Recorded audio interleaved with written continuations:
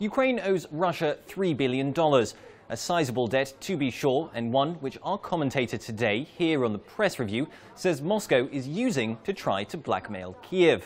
Martin Wolf explains more, writing in the Financial Times. He describes the situation between Russia and Ukraine like this. On a flimsy pretext, a country seizes some of a neighbour's territory and foments a civil war in the rest. But it also insists that if a debt incurred by its ruined victim is not paid in full, it will veto the international assistance its actions have made vital. This is how Russia is behaving towards Ukraine. That too is barefaced cheek. It is also blackmail.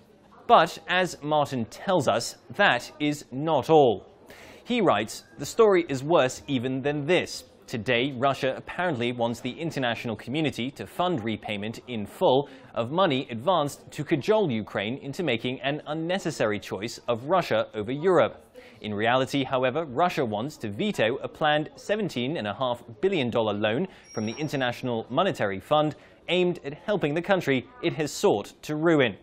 Martin is adamant that Russia's blackmail on the loan is just another manifestation of the Kremlin's undesirable approach to geopolitics. He explains that the West must take a stand with the words, "The Russian government believes it is entitled to seize territory by force. The West must reject this doctrine." The current Russian government despises Western beliefs that individuals have political rights and that governments exist to serve and obey the people. The West must not concur.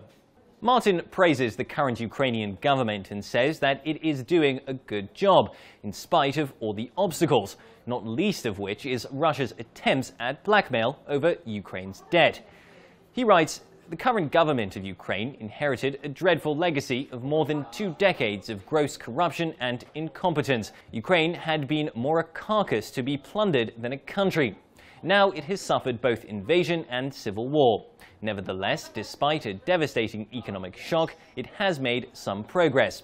So our commentator today echoes a message we have heard in a number of forms in the past 18 months since Ukraine's pro-EU uprising. It boils down to this. The West must stand strong and not allow Russia to flaunt the accepted ways and norms of the international order. Ukraine is, in this, a key battleground, and the EU, the US and their allies must do all they can to help Ukraine be successful. That's all we have time for today. Join us again tomorrow for another press review. In Kyiv, this is Ukraine Today.